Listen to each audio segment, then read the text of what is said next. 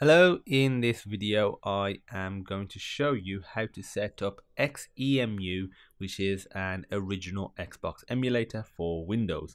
I'll have videos covering how to do this on Mac and Linux, so feel free to check them out. So, little warning, this video is not condoning piracy. I own the game that I will be testing. I physically own an Xbox as well, so just wanted to get that out there for educational purposes.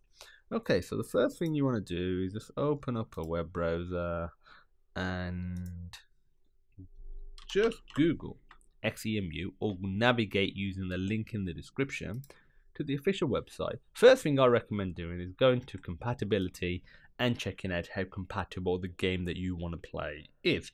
So some are unknown, some are broken, some only get to intro, some will actually start, some will start and are playable. There's a select few that will, go to intro, start, playable, and they're perfect, from start to finish. It's probably as if it's on an original Xbox. And the game I will be using is Halo Combat Evolved, the OG Halo, and it is considered playable. So I've tested it. I know I can actually game the game, but I recommend that you check compatibility before trying to play a game thinking there's something broken, but it's just not compatible yet. So there's some really cool features with this. It's cross-platform. You can actually have system link as well, so you can play with other instances of xemu, but also other real Xboxes as well. You can have save states, which is pretty cool, and there's gamepad support because it's SDL2. Saves virtually all gamepads, and there's a lot you just plug and play. As long as they're detected by your OS, you're good to go. So go to learn more, and in here go to download Windows, and you'll start downloading the release file. I'm going to discard it. I don't want you to do that. You would just click that, click keep, but I've already got it, that's why.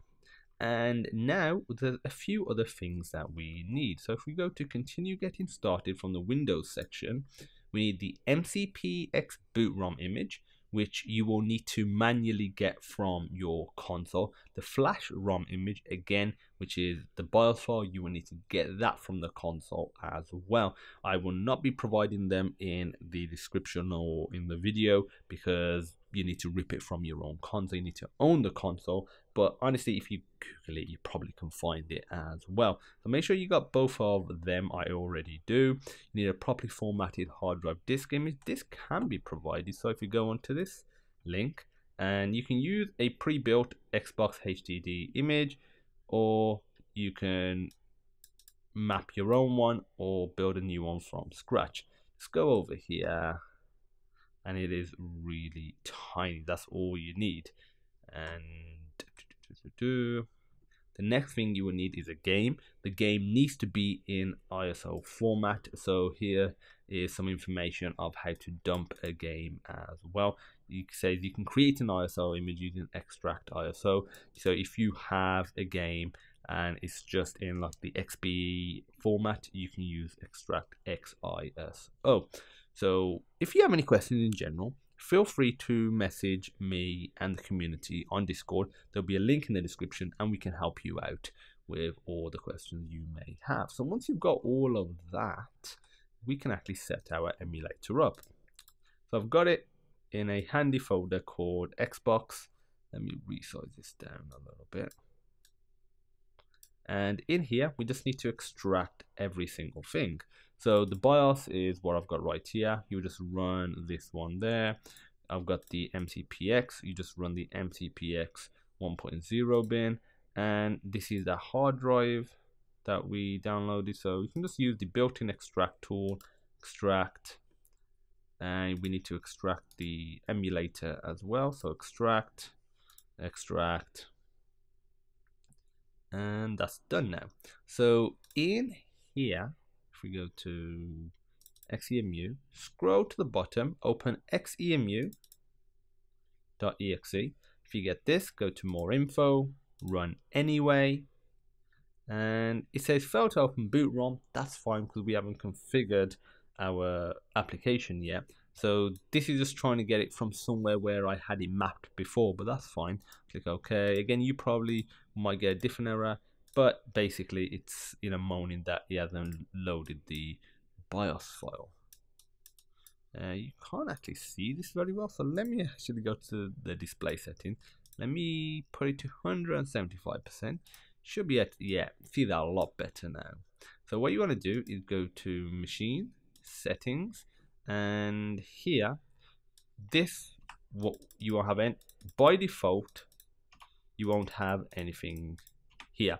The EEPROM will be created automatically. You can increase the system memory if you want to. For the flash BIOS file, go to Browse, and for me it's right here. Just go to that one, the non-debug. Do the same for the MCPX, and you just want the MCPX underscore 1.0 bin. We need the hard disk image file that we downloaded, which is right here, and we're good to go. So click save. It says settings save, restart to apply updates. So if we just go here, reset. So sorry, no, we need to shut it down and then restart it. Okay, failed to open.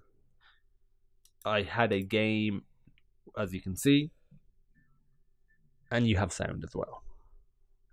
I'll just turn my sound on, and let me just resize this a bit. As you can see, it is asking for a game. So now you just go to Machine, but first of all, go to Input and select Input 1. By default, it might just say not connected. Go to Keyboard. If you have other controllers like an Xbox Series X, Xbox One controller, maybe a 360, PS3, 4, 5, some sort of controller, you'll appear here. Just select that, and you can connect extra devices as well. And then you can use this to play your game, which is pretty darn cool. And you can switch it on the fly. So I've got that connected. There's not many other settings other than that. You can change the network as well, so feel free to enable that if you want to play online. And that's really it. For the view, you can change the UI scale, so which just makes the UI a bit bigger. You can change the scaling of the screen, center, scale, or stretch. Just leave it as the default. And I click the full screen, which you can do. You can go to debug. You can monitor some stuff. You can monitor the audio, which will change. You can also monitor the frame rate as well, which is pretty darn cool. You can also report compatibility. So if you're playing a game, you can report a particular game to be playable or not playable. And you could maybe even put your specifications of your computer in there, so they know what computer you used. So go to Machine now, and you just want to go to Load Disk, and just select the game.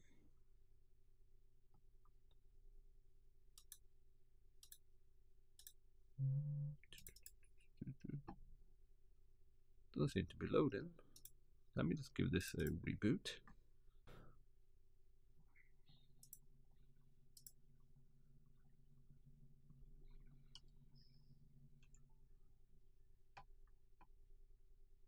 Oh, there we go. It loaded it then.